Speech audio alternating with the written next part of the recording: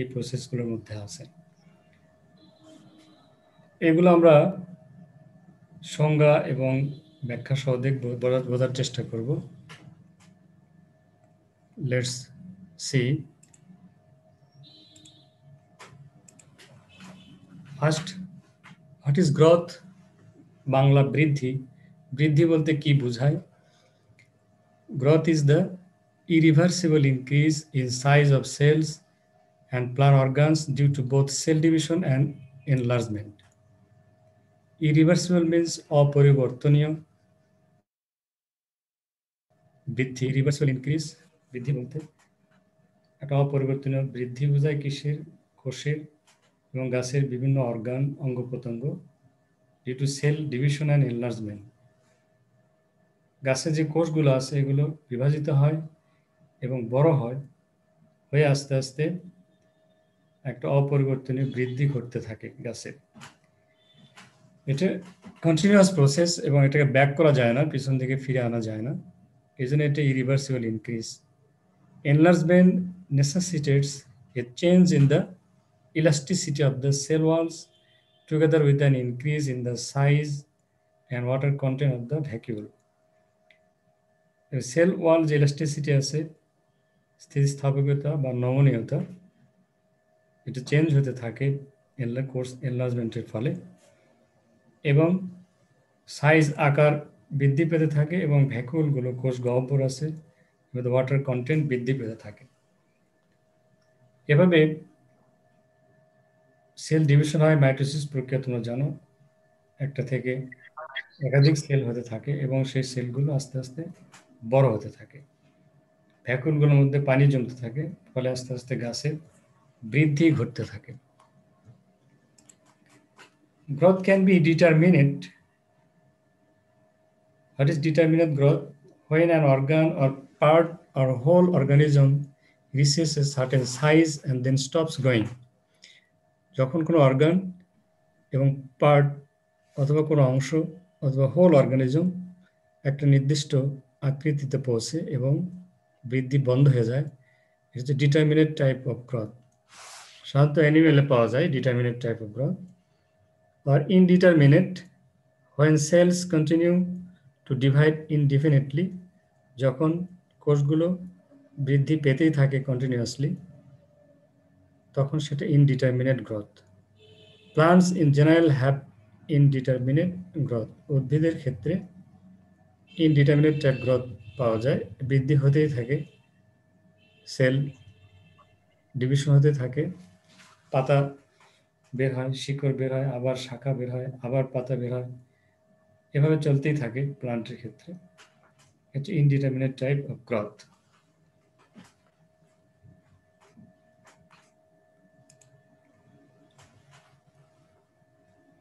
Growth may be defined as an irreversible, another definition, irreversible permanent increase in size, volume or mass of cell or organ or whole organism. কোষের বা কোনো অঙ্গ প্রত্যঙ্গের বা পুরো অর্গানিজমের আকৃতি, আয়তন এবং ভর যে পরিবর্তন হয়, পার্মানেন্ট পরিবর্তন হয় এবং ইরিভার্সিবল, এটি হচ্ছে বৃদ্ধি। From the agronomic point of view, কৃষি তত্ত্বের দৃষ্টিকোণ থেকে, growth means an increase in diameter. Growth বলতে গাছের ডায়ামিটার বৃদ্ধিকে বোঝায়। এজন্য আমরা প্লান্টের ডায়ামিটার যদি মেজার করি, তাহলে কতটুকু গ্রোথ হয়েছে এটা পরিমাপ করা যাবে। এজন্য তোমরা মাস্টার্স, পিএইচডি, হায়ার স্টাডিতে যখন রিসার্চ করবে, তখন গ্রোথ মেজার করার জন্য ডায়ামিটার মেজার করতে হবে। প্লান্টের বা অ্যানিমেলের বিভিন্ন অংশের ডায়ামিটার মেজার করে এটা গ্রোথ পরিমাপ করা হয়। Growth is one of the fundamental characteristics of a living being. এটা জীবের একটা মৌলিক বৈশিষ্ট্য। It is accompanied by metabolic processes. এটা metabolic process মাধ্যমে সংঘটিত হয়। That is anabolic and catabolic process. Anabolic means the process of building up, and catabolic means the breaking down. এটা গঠিত হয় একটা ভেঙে যায়। দুইটা প্রক্রিয়ার মাধ্যমে গ্রোথ সম্পন্ন হয়। দ্যাট ওকার at an expense of energy, এবং এনার্জি ব্যয় হয় এই প্রসেসগুলো চলার ক্ষেত্রে, যার ফলে গাছের বৃদ্ধি হতে থাকে। Example, expansion of A leave ছোট থেকে আস্তে আস্তে প্রসারিত হয়, সেল ডিভিশন হওয়ার ফলে বড় হতে থাকে। এলঙ্গেশন অফ স্টেমের সেলগুলো ডিভিশন হয়ে আস্তে আস্তে লম্বা হতে থাকে এবং প্রস্থে বেড়ে যেতে থাকে। এ হচ্ছে গাছের বৃদ্ধি, গ্রোথ।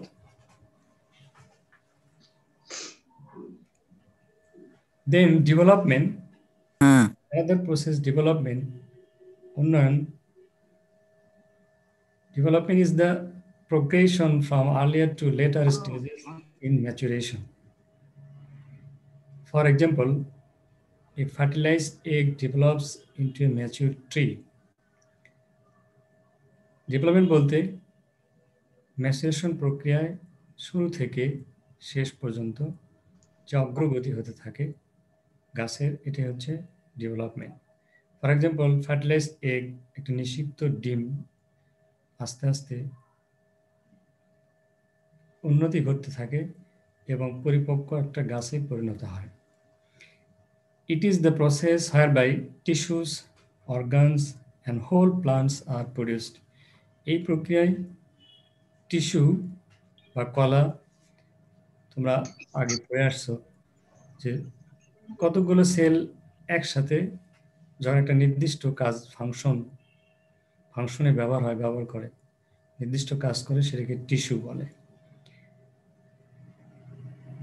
যেমন রক্ত এক ধরনের টিস্যু, গাছের পেশি টিস্যু, বিভিন্ন সেল একসাথে একটা নির্দিষ্ট ফাংশন করে। এই টিস্যু তৈরি হয় ডেভেলপমেন্ট প্রক্রিয়ার মাধ্যমে। অর্গান, গাছের বিভিন্ন অর্গান তৈরি হয়, রুট, লিফ, স্টেম, ফ্লাওয়ার, বিভিন্ন অর্গান তৈরি হতে থাকে ডেভেলপমেন্ট প্রক্রিয়ায়। And whole plants are produce, ultimately পুরো গাছটাই উৎপন্ন হয়। এটা হচ্ছে development. It involves growth, morphogenesis. Morphogenesis means the acquisition of form and structure, গাছের ফর্ম, গঠন এবং আকৃতি গড়ে উঠতে থাকে, অ্যান্ড ডিফারেন্সিয়েশন। এই তিনটে প্রক্রিয়া একসাথে, development, growth, morphogenesis and differentiation. What is differentiation? Differentiation is the process in which generalized cells specialize into the morphologically and physiologically different cells. Differentiation প্রক্রিয়ায় একটা সাধারণ কোষ বিশেষায়িত হতে থাকে মরফোলজিক্যালি এবং ফিজিওলজিক্যালি। এর আকৃতিতে বড় হতে থাকে এবং এর মধ্যে সেল কন্টেন্ট বিভিন্ন পদার্থের মধ্যে জমা হতে থাকে। During the process of development, a complex body organization is formed that produces roots, leaves, branches, flowers, fruits, and seeds. Development প্রক্রিয়ায় একটা কমপ্লেক্স বডি অর্গান তৈরি হয়, যার ফলে আলটিমেটলি শিকড় উৎপন্ন হয়, পাতা, শাখা প্রশাখা, ফুল, ফল এবং বীজ, এগুলো উৎপন্ন হয়। তাহলে সেল ডিভিশন এবং এনলার্জমেন্টের মাধ্যমে গ্রোথ হয়, এবং এগ শুরু থেকে একটা এগ আস্তে আস্তে ডেভেলপ হতে হতে বিভিন্ন পার্ট উৎপন্ন হয়, একটা ফুল ম্যাচিউর ট্রিতে পরিণত হয়। Another one, yield. What is yield? Yield is a measurement of the amount of এখানে ডিফারেন্সিয়েশন তারও আগে, differentiation is the process in which generalise sales specialise. সাধারণ কোষগুলো আস্তে আস্তে বিশেষায়িত হতে থাকে, বড় হতে থাকে, এর মধ্যে বিভিন্ন সল কন্টেন্ট, কোষ কন্টেন্ট উৎপন্ন হয় এবং আস্তে আস্তে গাছের বিভিন্ন অর্গান গঠিত হয়, roots, leaves, branches, flowers, fruits and seeds. Growth development হওয়ার পরে যখন একটা নির্দিষ্ট পর্যায়ে ডেভেলপমেন্ট হবে তখন গাছে ফুল আসবে, ফল হবে এবং বীজ হবে, এবং সেখান থেকে আমরা গাছের ফসলের ধরন অনুযায়ী আমরা ইল পাবো। সেই ইল সম্পর্কে আমরা এরপরে আলোচনা করছি। ইল্ড, ফলন, ফলন কাকে বলে?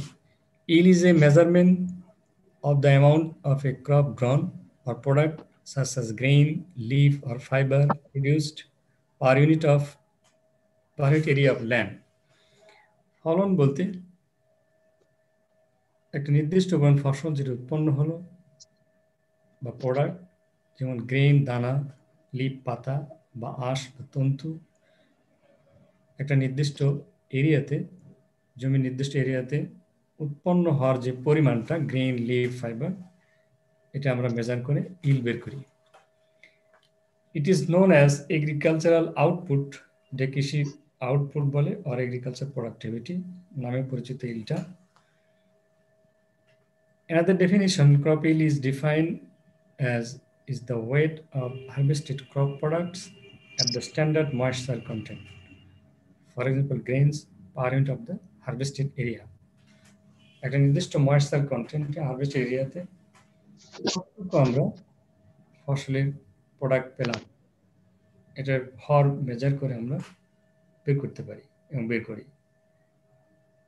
এবং প্রতিটা ক্রপের ক্ষেত্রে নির্দিষ্ট ময়েশ্চার কন্টেন্টে মেজার করা হয়। যেমন সিরিয়াল ক্রপ যদি হয় তো 12% ময়েশ্চার কন্টেন্ট ইল মেজার করা হয়, বা 12 to 14% এর মধ্যে। এবং অন্যান্য ক্রপের ক্ষেত্রে পালস ক্রপ, অয়েল ক্রপ আরও কম ময়েশ্চার কন্টেন্ট ইউজ করা হয়, কোথাও 10%, কোথাও 8% moisture content it measure করা হয়। Depends, moisture content depends on the types of the crops.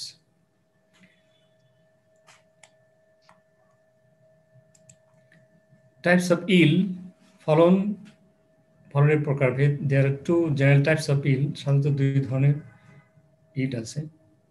Biological yield, number one, biological yield. What is biological yield? The biological yield refers to the total dry matter accumulation of a plant system. Plant সিস্টেমের total যে dry matter accumulate হয়, এটা measure করে biological ইল পরিমাপ করা হয়। The total dry matter produced per plant or per unit area is called biological ইল। একটা গাছে বা একটা নির্দিষ্ট এরিয়াতে কতটা টোটাল ড্রাই ম্যাটার উৎপন্ন হলো সেটা হচ্ছে জৈবিক ফলন। It includes all of the leave, stem, grain and root dry matter produced by the plant. এটা গাছের পাতার ওজন, কাণ্ডের ওজন, গ্রেইন, দানা, শিকড়, সবগুলো ড্রাই ম্যাটার পরিমাপ করে বের করা হয়। ফ্রেশ ওয়েট ভেরিয়েশন হয় ময়েশ্চার কন্টেন্টের কারণে, এই জন্য ড্রাই করে ইল মেজার করা হয়। তাহলে হোল গাছের পুরো অংশের ওজনটা হচ্ছে বায়োলজিক্যাল ইল। তবে সাধারণত রুট ড্রাই ম্যাটার মেজার করা ভেরি ডিফিকাল্ট। মাটির নিচে থেকে শিকড় সবগুলো বের করে নিয়ে আসা খুব কঠিন। এজন্য সাধারণত অ্যাবাভ গ্রাউন্ড পার্টের ড্রাই ম্যাটারটাকে বায়োলজিক্যাল ইল্ড হিসেবে মেজার করে হিসাব করা হয়। কিন্তু রুট সহ মেজার করার নিয়ম, কিন্তু আমরা প্র্যাকটিক্যালি রুট বাদ দিয়ে leaf, stem, grain, above ground পার্টটা শুড ড্রাই ম্যাটার আমরা বায়োলজিক্যাল ইল্ড হিসেবে মেজার করে থাকি। স্যার, এই ড্রাই ম্যাটারটা কেন করা হয়, মানে একটু আগে বললেন, এটা একটু আরেকবার বলেন, মানে কেন করা হয়, ফ্রেশ এটা হচ্ছে ম্যাটারটা কেন নেওয়া হয় না? এটা হচ্ছে যে ফ্রেশ যদি আমরা ওয়েট নেই তাহলে এক এক গাছে এক এক ধরনের ময়েশ্চার থাকে। তো ধানে এক ধরনের ময়েশ্চার, রাইসে এক ধরনের, এক এক ভ্যারাইটি এক ধরনের ময়েশ্চার থাকে, তার পাতায় এক ধরনের ময়েশ্চার। যে সমস্ত প্লান্টের ক্ষেত্রে পাতায় এয়ার ক্যাভিটি থাকে, স্টেমে এয়ার ক্যাভিটি থাকে, বেশি তোমার পানি জমে থাকে, বাতাস বায়ু থাকে, ফলে ড্রাই করলে আলটিমেটলি ড্রাই ম্যাটার প্রতিটা ভ্যারাইটি গাছে ভেরিয়েশন হয়, কারণ ময়েশ্চারের কারণে ভেরিয়েশন হয়। সেজন্য যদি আমরা ফ্রেশ ওয়েট নেই তাহলে এক্সাক্ট আমরা ওয়েট পাবো না, ড্রাই ম্যাটার কতটা গেইন হয়েছে এটা মেজার করতে পারবো না। কিন্তু আমরা যদি এটা ড্রাই করি 85 ± 5 ডিগ্রি সেলসিয়াস তাপমাত্রায় ইলেকট্রিক ওভেনে ড্রাই করি, তাহলে ময়েশ্চারগুলো সব বেড়ে যাবে এবং ড্রাই ম্যাটার অ্যাকুমুলেট করেছে গাছ, সেটা আমরা পাবো। এটি হচ্ছে, এজন্য এক্সাক্ট ইল আমরা পাবো, কিন্তু ময়েশ্চার থাকা ভেজা অবস্থায় এটা পাওয়া যাবে না, কারণ ময়েশ্চার ভেরিয়েশন হয় plant to plant, variety two variety. এটা হচ্ছে কারণ। স্যার বলো। স্যার কিছু কিছু ক্রপ তো আমরা শুধু গ্রেইন ইল হিসেবে ইউজ করি, তো সেগুলোর ক্ষেত্রে কি স্টেম আর লিভ আমরা বায়োলজিক্যাল ইল্ড হিসেবে মেজারমেন্ট করব? গ্রেন আমরা যেটা নেই সেটা তো গ্রেন ইল আমরা নিব, আর স্টেম গ্রেন ইলের সাথে আবার স্টেম লিভ সবগুলো রুট যোগ করে, রুট বাদ দিয়ে সবগুলো যোগ করে আমরা বায়োলজিক্যাল ইল পাবো, গ্রেন পাওয়া সত্ত্বেও। কিন্তু গ্রেনটা আবার কি ইল, লিভটা কি ইল, সেটা আমরা নেক্সট নাম্বার 2 টাইপে দেখছি। Economic ill or agricultural ill, the volume or weight per unit area of only those plant parts that have marketable value or economic value is called economic ill. গাছের যে অংশের ওজন আমরা নেওয়ার পরে এটা মার্কেটেবল ভ্যালু আছে বা ইকোনমিক ভ্যালু আছে, মার্কেটেবল মানে বাজারযোগ্য মূল্য আছে, অর্থনৈতিক মূল্য আছে, সেটুকু হচ্ছে ইকোনমিক ইল, সেটার wait, সেটুকুর wait. It may be referred to seed or grain yield of for species like rice, wheat, maize. ধান, গম, ভুট্টার ক্ষেত্রে আমাদের ইকোনমিক ইল যেটা, সেটা হচ্ছে গ্রেন ইল, গ্রেনের ওয়েটটা। Leaf and stem ill of for forest species, forest ক্রপের ক্ষেত্রে লিফ স্টেম প্রয়োজন, কারণ গরু পাতা শিকড় খায়। আর root and tuber ill for bits and potatoes, bit পটেটোর ক্ষেত্রে রুট এবং টিউবারটাই হচ্ছে ইল। আলুর ক্ষেত্রে আমরা পাতা প্রয়োজন নেই, টিউবারটা প্রয়োজন। Each species usually has standardized market moisture content. তারপরে তামাকের ক্ষেত্রে পাতা লিফিল, চা টির ক্ষেত্রে পাতার ওজন প্রয়োজন। এগুলো হচ্ছে ইকোনমিক ইল। তাহলে 2 ধরনের ইল পাচ্ছি, যেটা ইকোনমিক ভ্যালু আছে, যে পার্টটা ওজনে ইকোনমিক ইল, আর এই economic ইলের part grain, stem, leaf সহ আদার পার্ট টোটাল ড্রাইভের ওয়েট হচ্ছে biological ill.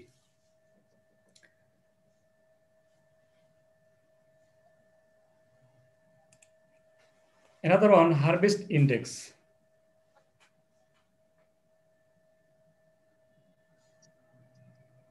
Harvest index is the ratio of economic yield to biological yield. Biological yield এবং economic yield এর যে রেশিওটা, এটা harvest index.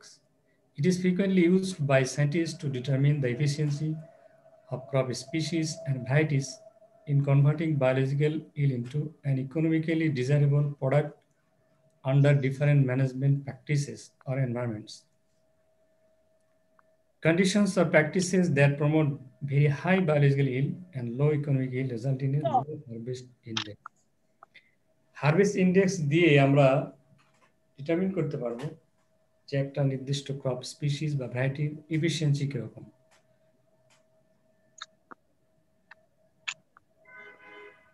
এবং হারভেস্ট ইন্ডেক্সের ক্ষেত্রে যদি ভি হাই বায়োলজিক্যাল ইল হয়, টোটাল ডায়ামিটার বেশি হয়, এবং ইকোনমিক ইল, গ্রেন ইল বা লিফ ইল বা টিউবার ইল কম হয়, তাহলে হারভেস্ট ইন্ডেক্সটা লো হবে। যে ফর্মুলা আমরা দেখি, harvest index economic ill divide by biological ill multiplied by 100। তাহলে উপরে যদি আমরা economic ill suppose 4 ton per hectare grain ill of rice, রাইসে কোনো একটা ভ্যারাইটিতে 4 টন গ্রেন ইল পেলাম, আর বায়োলজিক্যাল ইল মানে স্ট্র ইল প্লাস গ্রেন ইল, আর স্ট্রর মধ্যে সব থাকবে, হোল প্লান্ট থাকবে এবং গ্রাউন্ড প্লান্ট পার্ট। তো স্ট্র ইল পেলাম সাপোজ 5 টন পার হেক্টর, তাহলে নিচে 5 টন যোগ হবে 4 টন ইকোনমিক ইল্ডের সাথে যোগ হবে, তাহলে নিচে যাবে 9 টন, উপরে থাকবে 4 ton. 4/9 into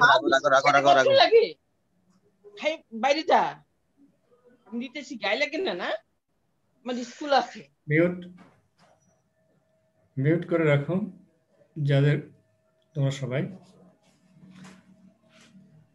economic ill for example রাইসের ক্ষেত্রে আমরা কোনো একটা ভ্যারাইটির গ্রেনিল 4 টন পেলাম, স্ট্রয়েল 5 টন পেলাম, তাহলে 5 টন স্ট্রয়েলের সাথে 4 টন গ্রেনিল যোগে 9 হবে নিচে, উপরে হবে 4। এদের 4/9 ইন্টু 100 যদি করি তাহলে 44% আমরা হারভেস্ট ইন্ডেক্স পাবো। আবার আরেকটা ভ্যারাইটি যদি আমরা 4 টন গ্রেনিল পাই এবং 4 টন স্ট্রয়েল পাই, তাহলে নিচে 4 + 4 8 হবে, উপরে হবে 4, তাহলে হারভেস্ট ইন্ডেক্স হবে 50%। তাহলে আমরা এই দুটো ভ্যারাইটির মধ্যে কি আমরা বুঝতে পারি এই হারভেস্ট ইন্ডেক্স দিয়ে? একটা 50%, একটা 44%, বা একটা 52% হতে পারে, বা একটা 40% হতে পারে। তাহলে এই হারভেস্ট ইন্ডেক্সের ভেরিয়েশন দেখে আমরা ভ্যারাইটির মধ্যে কি বুঝতে পারি? তোমরা বলো দেখি কেউ। স্যার এটা ওয়ানের মানে ইকোনমিক ইল্ড আর বায়োলজিক্যাল ইল্ড যদি আমি ভাগ করি তাহলে সবসময় 1 থেকে কম হবে। 1 থেকে কম হবে, আমার বেশিও হতে পারে। সাপোজ আমার গ্রেনিল এমন হয়েছে স্ট্রয়েলের চেয়ে বেশি হয়েছে, তখন বেশি হতে হবে। কিন্তু ইউজুয়ালি হাই ইল্ডিং ভ্যারাইটি যেগুলো আছে সেগুলো 1:1 গ্রেন স্ট্রয়েল হবে, এটা প্রত্যাশা করা হয়। কারণ অন্যান্য কোনো ক্রপের ক্ষেত্রে আমার ইকোনমিক ইল্ড বেশি হয়ে যেতে পারে স্ট্রভার পাটের চেয়ে, সেক্ষেত্রে 50%-এর উপরে হার্ভেস্টিং রেট চলে যেতে পারে। কিন্তু ইউজুয়ালি যে রাইস ভ্যারাইটিগুলো আছে 50% উপরে যায় না, স্ট্র বেশি থাকে, 50-এর নিচে থাকে। তাহলে হারভেস্ট ইন্ডেক্স দেখে বোঝা যাবে যেটা হারভেস্ট ইন্ডেক্সটা বেশি, এই ভ্যারাইটিটার পারফরমেন্স ভালো, মানে ইকোনমিক ইল্ড বেশি পাচ্ছি। আর হারভেস্ট ইন্ডেক্স লোকাল ভ্যারাইটির ক্ষেত্রে কম হবে, কেন? স্ট্রয়েল বেশি হয়। 2 টন যদি গ্রেনিল হয়, 3 টন গ্রেনিল হয়, স্ট্রয়েল 5 টন 6 টন 4.5 এরকম হতে পারে, ফলে হারভেস্ট ইন্ডেক্স কমে যাবে। তাহলে এই হারভেস্ট ইন্ডেক্স দেখে আমরা একটা ভ্যারাইটি বা ক্রপ স্পিসিসের এফিসিয়েন্সি ডিটারমিন করতে পারবো। এজন্য এটা একটা পার্ট তোমাদের থাকবে মাস্টার্স পিএইচডি লেভেলে, তার উপরে দেখা স্টাডি করবে economic yield, biological yield, harvest index, এগুলো ডিটারমিন করতে হবে এবং থিসিসে আর্টিকেলে লিখতে হবে।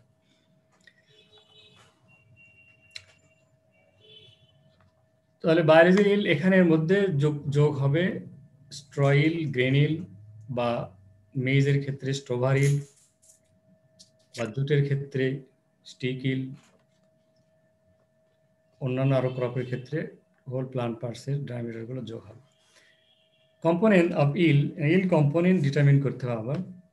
The economic yield of grain crops is usually determined by the following equation, all other factors being present in optimum amounts. For example, yield equals to plants per area, প্রতিটি এরিয়াতে কতটা plant তার সংখ্যা, multiplied by head per plant, প্রতি প্লান্টে কতগুলো শীষ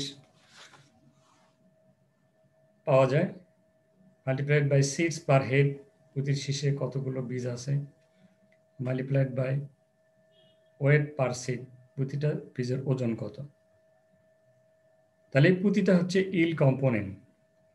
নির্দিষ্ট এরিয়াতে আমরা প্লান্ট কতগুলো গাছ পাচ্ছি, সেই গাছে কতগুলো শীষ হচ্ছে, শীষে কতগুলো বীজ হচ্ছে, প্রতিটা বীজের ওজন কত, এগুলো হচ্ছে ইল কম্পোনেন্ট। এগুলো যোগ করে আমরা ইল পাই। এই কম্পোনেন্টগুলোর উপর নির্ভর করে ইলটা কেমন হবে।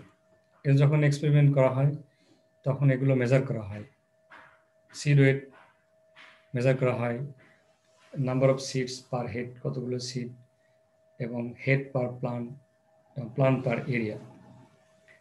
এগুলো এক একটা ভেরিয়েশনের উপর নির্ভর করে ইল তোমার কিরকম হবে, কম হবে না বেশি হবে।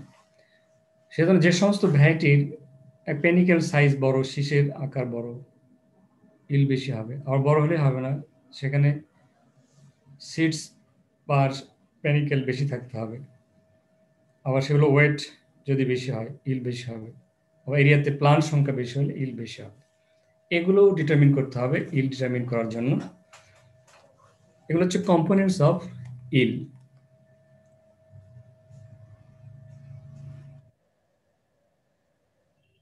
হ্যাঁ, গ্রেন ক্রপের এক্সাম্পল হিসেবে দেওয়া হয়েছে, এবং অন্যান্য ক্রপ যদি থাকে তাহলে প্লান্টস পার এরিয়া হবে, তার সাথে লিভ যদি হয় তার লিভ পার প্লান্ট হবে, তারপরে leave wait, leave size, leave wait, এগুলো চলে আসবে ইল কম্পোনেন্ট হিসেবে লিভের ক্ষেত্রে। যদি ফাইবার হয় তাহলে প্লান্ট পার তো থাকবেই, সেখানে ফাইবার ওয়েট পার প্লান্ট, কতটা ফাইবার ওয়েট হলো সেগুলোর যোগ হবে ইল কম্পোনেন্ট হিসেবে।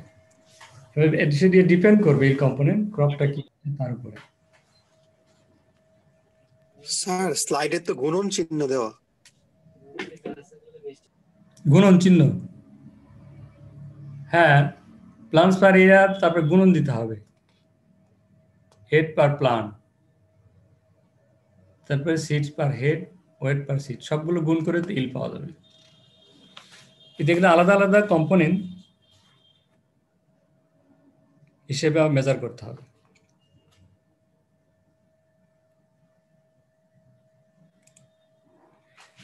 Another term, potential yield and yield gap.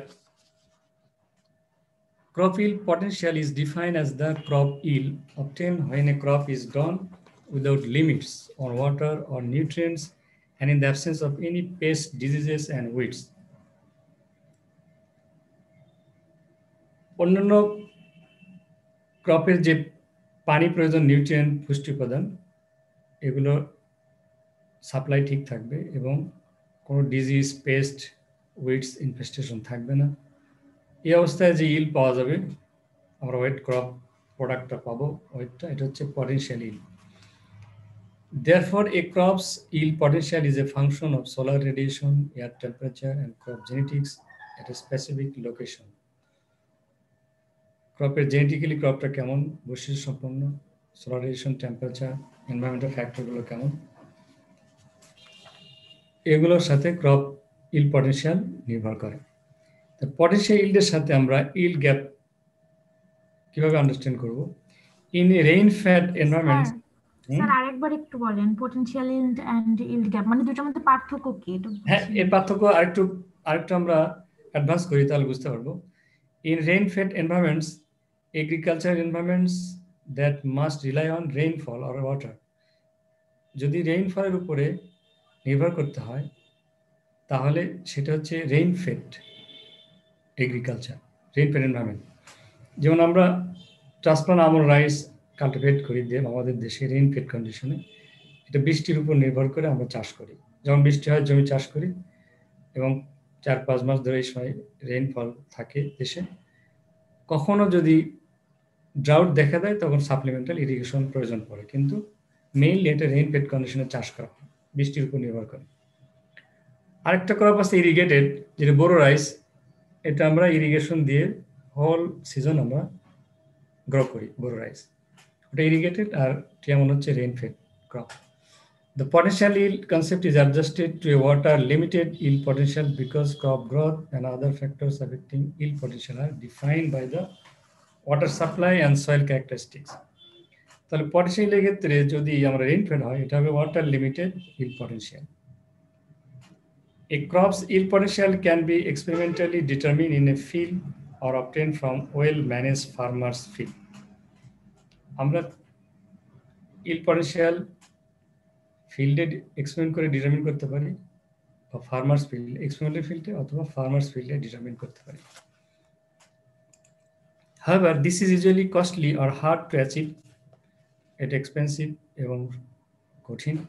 Crop models are used to estimate yield potential and water limited yield potential for specific fields, farms and regions. এজন্য crop modelling এর মাধ্যমে বিভিন্ন model use করে yield potential বা water limited yield potential, যেটা rain fade কন্ডিশনে ফিল্ডে, ফার্মে, কোনো একটা রিজিয়নে ডিটারমিন করা হয়। In addition to quantifying a potential yield, crop models are used to understand the regions for yield gap. তাহলে পটেনশিয়াল yield যা পাওয়ার কথা, সবগুলো কন্ডিশন যখন ফেভারেবল থাকবে, কোনো অ্যাডভার্স সিচুয়েশন থাকবে না, যে yield-টা পাওয়া যাবে কোনো একটা ভ্যারাইটি বা ক্রপ স্পিসিসের, এবং বাস্তবে যখন আমরা ফিল্ডে চাষ করব, এক্সপেরিমেন্ট করব, ফার্মার কৃষক চাষ করবে, তারা যে একটা yield পাবে, এই দুটোর মধ্যে যে গ্যাপ, পার্থক্য হবে, এটা হচ্ছে yield gap. The difference between actual and potential yield. Actual yield যা পেলাম এবং potential yield যেটা আছে, সেটা হচ্ছে ইল গ্যাপ। এটা সাধারণত আমাদের দেশে ন্যাচারালি ইউজুয়ালি পাওয়া যায়।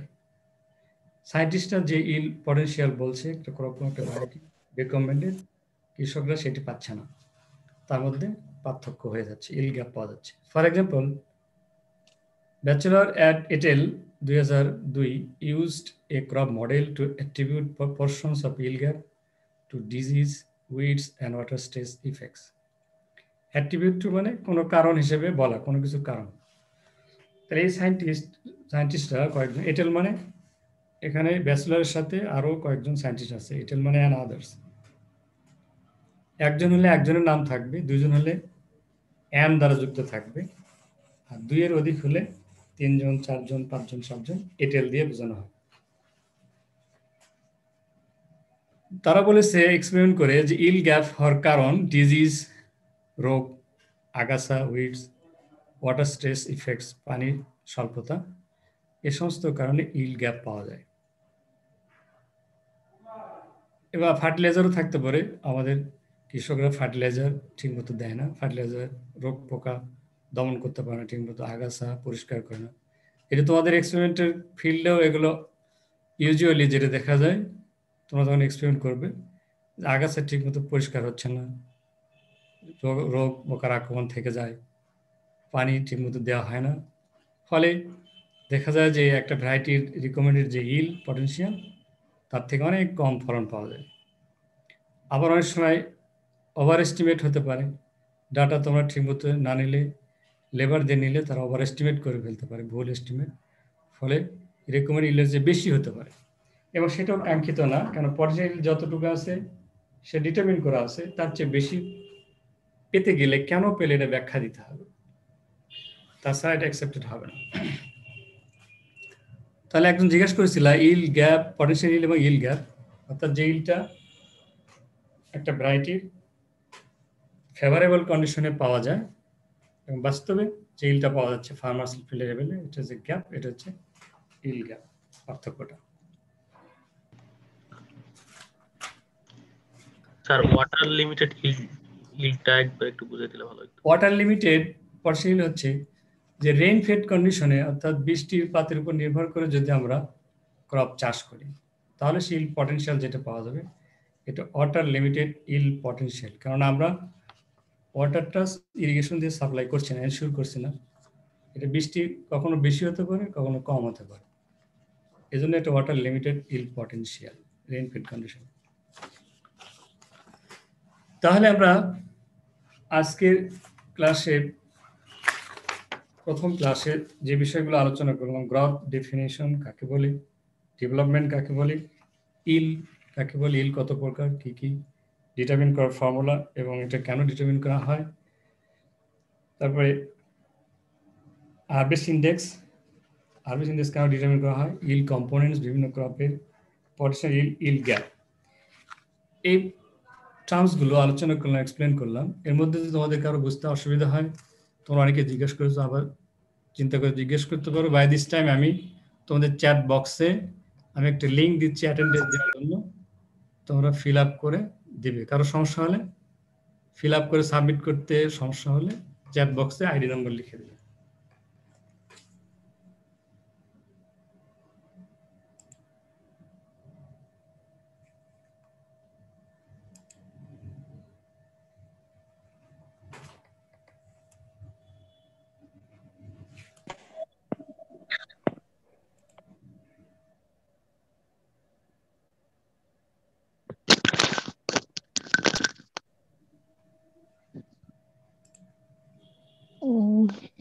স্যার, স্যার অ্যাকচুয়াল ইল কি যেটা আমরা পাচ্ছি ওইটা?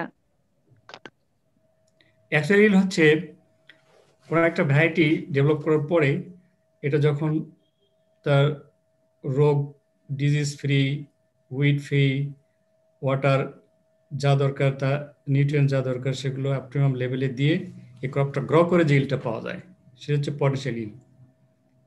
আর আমরা বাস্তবেই প্র্যাকটিক্যালি ফার্মার্স ফিল্ডে বা আমাদের ফিল্ডে এই ক্রপটা যখন চাষ করি, ফিল্ড লেভেলে কিন্তু সবগুলো অ্যাডভার্স সিচুয়েশন, পানি, নিউট্রিয়েন্ট, উইড, রোগ, জীবাণু সব কিছু ওখানে আছে, এগুলো ঘাটতি আছে, এক্সেস আছে, রোগজন আক্রমণ আছে, সবকিছু মিলে আমরা এখানে চাষ করি এই ভ্যারাইটিটা।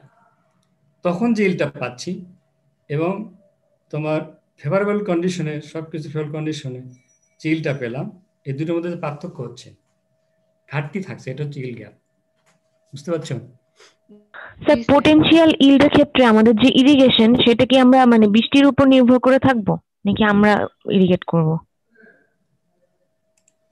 এটা ক্রপটা যদি ইরিগেটেড হয়, যেমন বোরো রাইস, তাহলে ইরিগেশন দিতে হবে। আবার টিয়ামন যদি হয় তাহলে ইরিগেশন দেওয়া যাবে না, কারণ ওই সময় বৃষ্টি হয়, এটা রেইনফেড কন্ডিশনে হয়। সেই ক্ষেত্রে আমরা ওয়াটার লিমিটেড পটেনশিয়াল ইল্ডের সাথে কতটা অ্যাকচুয়াল ইল্ডের গ্যাপ পাবো, সেটা পাবো আমরা। স্যার, তাহলে পটেনশিয়াল ইল্ড কনসেপ্টটা কি শুধু থিওরিটিক্যাল না, এটাও একদম ডিজিজ ফ্রি, একদম মানে খুব ভালোভাবে ম্যানেজমেন্ট করে দেখা হয় কতটুকু ইল্ড পেলাম হ্যাঁ, পটেনশিয়াল? ভালো ম্যানেজ করে দেখা হয়, অথবা ক্রপ মডেলিং করে এটা বের করা হয়, মডেলের মাধ্যমে বের করা হয়।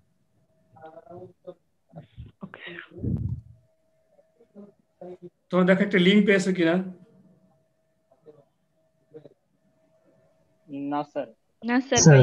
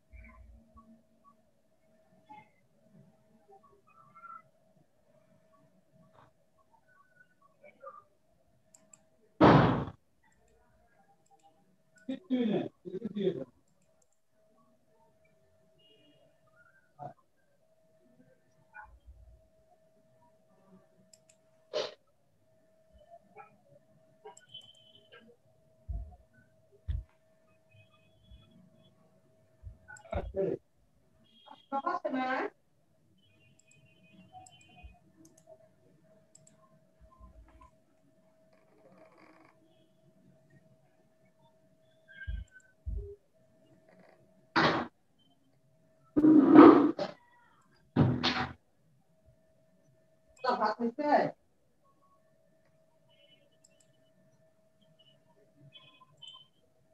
স্যার, আপনি হচ্ছে শুরুতে ডেভেলপমেন্ট আর ডিফারেন্সিয়েশনের আলাদা সংজ্ঞা দিয়েছিলেন, এই দুইটার মধ্যে মানে এক্সাক্ট পার্থক্য কি ছিল? ডিফারেন্সিয়েশন তো ছিল ফিজিক্যালি অ্যান্ড মরফোলজিক্যালি যে বিশেষায়িত হবে, ডেভেলপমেন্ট তাহলে মানে আলাদা কি?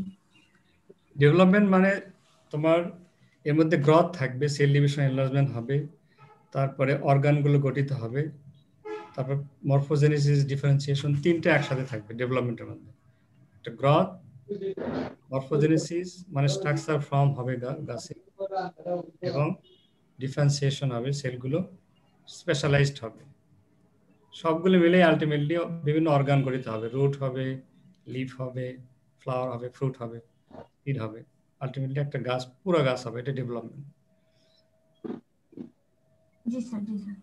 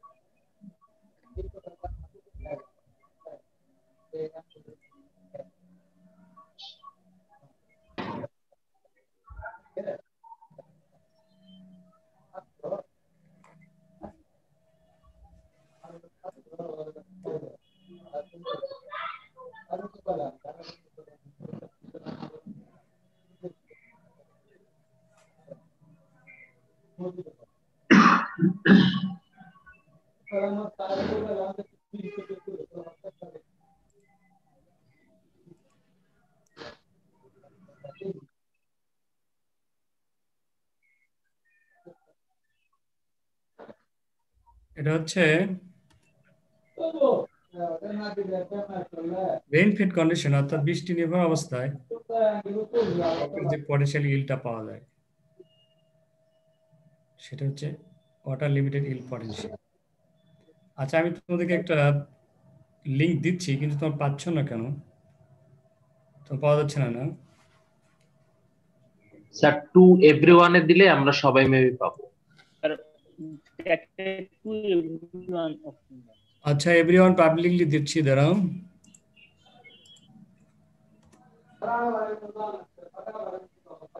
এবার দেখো পাচ্ছ কিনা।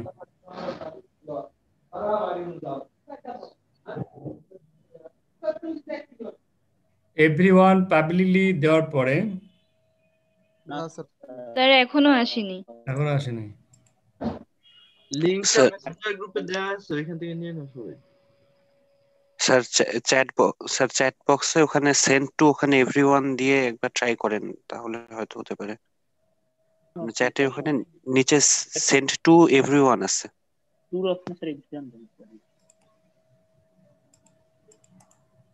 স্যার তাহলে মনে হয় হবে স্যার। এখন দেখো।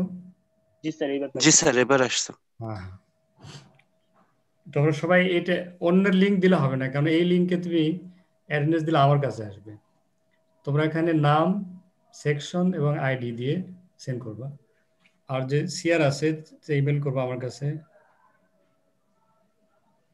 নাম সহ। ক্লাস নোট দিলে পেয়ে যাবা, একজন সবাইকে দিয়ে দিবা, ঠিক আছে?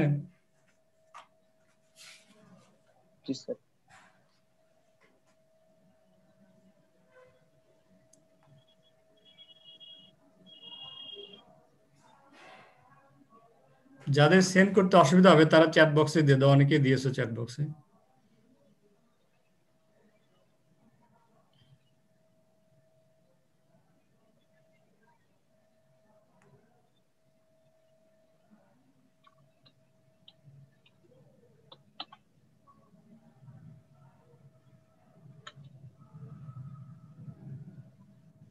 তার প্রবলেম হচ্ছে, দেওয়া যাচ্ছে না, নেট প্রবলেম।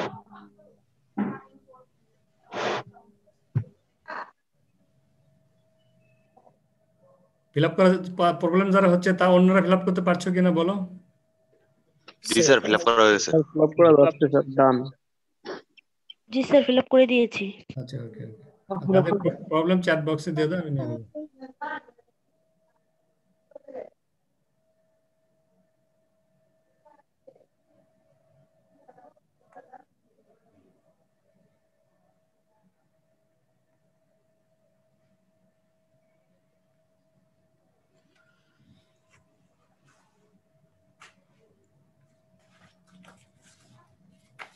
ওদের এরপরেও কাল ক্লাস আছে, কালকে আবার দেখা হবে। এরপর যদি আরো কোনো প্রশ্ন থাকে বলো।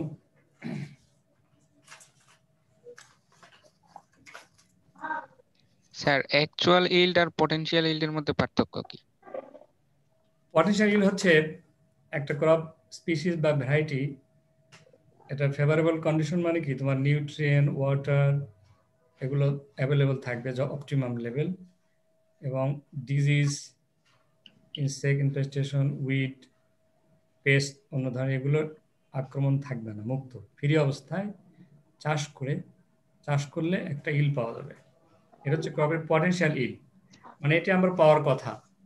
কিন্তু অ্যাকচুয়ালি যখন আমরা ফিল্ডে চাষ করব, ফিল্ডে কিন্তু নিউট্রিয়েন্ট ঘাটতি থাকে, পানি ঠিকমতো থাকে না, রোগ জীবাণুর আক্রমণ থাকে, এই অবস্থায় চাষ করা হয়, সে অবস্থায় একটা ইল পাওয়া যায়।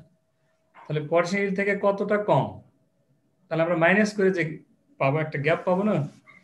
মনে করো পটেনশিয়াল ইল 5 টন বলা থাকলো, আমরা পেলাম 4.5 টন বা 4 টন, এই যে গ্যাপ, এটা হচ্ছে ইল গ্যাপ। বুঝতে পারছো? স্যার স্যার একজন বলছিল যে ইকোনমিক ইল্ড আর বায়োলজিক্যাল ইল্ড মানে রেশিওটা সবসময় অনেক চেয়ে কম হবে, কিন্তু আপনি বলছিলেন অনেক চেয়ে বেশি হতে পারে। কখন বেশি হবে এটা বুঝে নাই। বোঝা নাই না?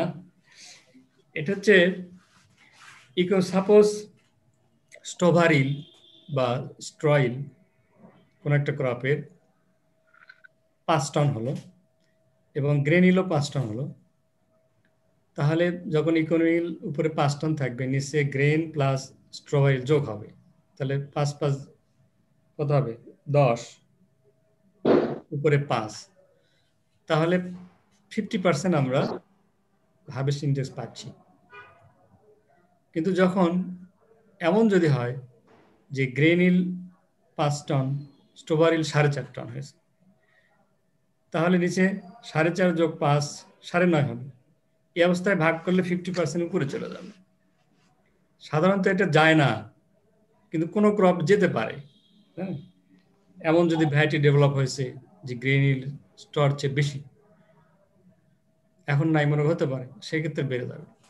আর ইউজুয়ালি আমাদের দেশে যে এক্সিস্টিং ভ্যারাইটিগুলো আছে, এগুলো সাধারণত 1:1ও পাওয়া যায় না, আরও কম, অনেক সময় 2:1 হয়। স্ট্র গ্রেন টস খরচ যে অর্ধেক গ্রেন হয়, বা 80%, 90%, 70% এরকম হয়। আর ওরকম যদি কোনো ভ্যারাইটি থাকে বা ডেভেলপ হয়, বা যদি হয়, সেক্ষেত্রে হার্ভেস্ট ইন্ডেক্স 50 উপরে যেতে পারে। এটাই 1:1 উপরে। স্যার বায়োলজিক্যাল ইল তো অলওয়েজ বেশি হবে ইকোনমিক ইলের চেয়ে। সবসময় বেশি, কেননা ইকোনমিক ইল প্লাস গাছের যে ভেজিটেটিভ পার্ট যদি যোগ করে তো হচ্ছে বায়োলজিক্যাল, সেখানে বায়োলজিক্যালি সবসময় বেশি ইকোনমিক হচ্ছে। বুঝতে পারছো? 100% বেশি তো কখনো হতে পারে না।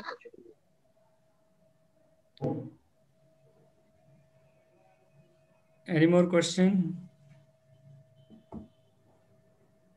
স্যার ডিটারমিনেট গ্রোথ আর ইনডিটারমিনেট গ্রোথটা যদি একটু বলতেন।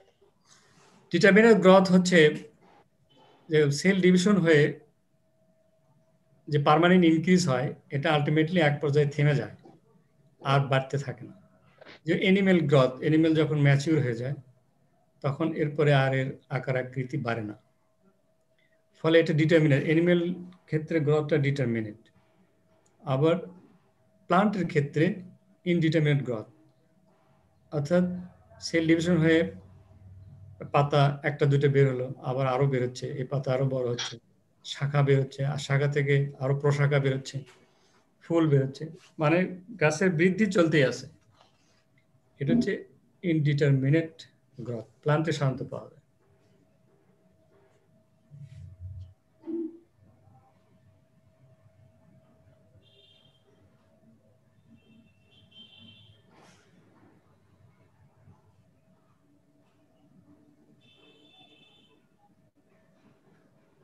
বুঝতে পারছো? যে প্লান্ট একটা লম্বা হচ্ছে, পাশে বাড়তি আছে। একটা গাছ যেরকম আম গাছ, কাঁঠাল গাছ, এটা ছোট থেকে বড় হতে প্রস্থে বাড়ছে, লম্বায় শাখা প্রশাখা বাড়তেই থাকে, ইনডিটারমিনেট। কিন্তু একটা গরু, ছাগল, ভেড়া এক পর্যায়ে আর বাড়ে না। জি স্যার, বুঝতে পেরেছি স্যার। আচ্ছা আচ্ছা। Any more question? কত ডিগ্রি সেলসিয়াস তাপমাত্রার জন্য ড্রাই করা লাগে বললেন?